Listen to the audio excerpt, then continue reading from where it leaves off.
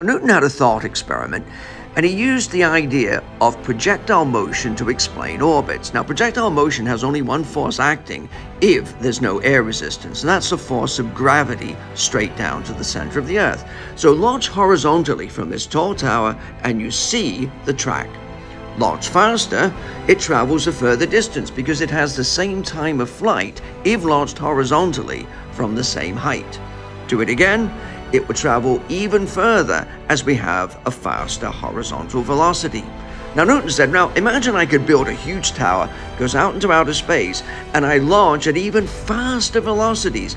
Do you notice as the Earth is spherical, it's actually sort of falling away from our initial velocity. So therefore, if we launch at a high speed, we can see the track. Even faster, it goes further. Get the right speed, and we balance the inertia of the object with the gravitational force. What do we get? An orbit.